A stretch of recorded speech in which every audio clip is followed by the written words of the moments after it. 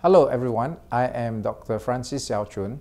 I was previously head of colorectal surgery at the Singapore General Hospital from 1994 to about 2003. During my time at Singapore General Hospital, I was head surgical oncology at the National Cancer Centre.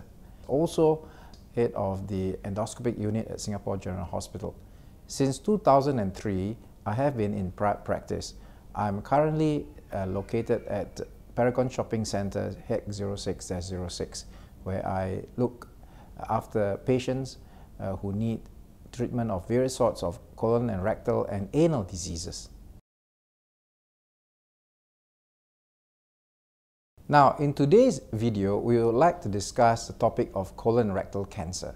Now, why is colon rectal cancer so important? In fact, in Singapore, the Singapore Cancer Society has designated every April as Colorectal Cancer Awareness Month. Now, why is this so? Almost every country around the world, as colorectal cancer is a leading cause of cancer death. In Singapore, amongst females, breast cancer is the leading cause of cancer death. Among males, it is lung cancer. But when we combine males and females together, we find that colorectal cancer is the leading cause of cancer death. Now, the reason colorectal cancer is important is not just because it is very common. It is also easily prevented, 1. 2, it is easily detected in the early stages. And 3, if detected early, it is totally curable. Now, with regards to colorectal cancer, there are quite a few misconceptions that many people have towards this cancer.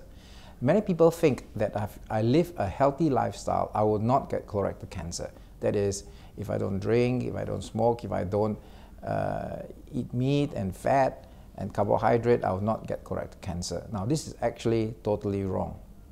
There are many people who live healthily. There are many people who eat healthily as they think, but they still get colorectal cancer.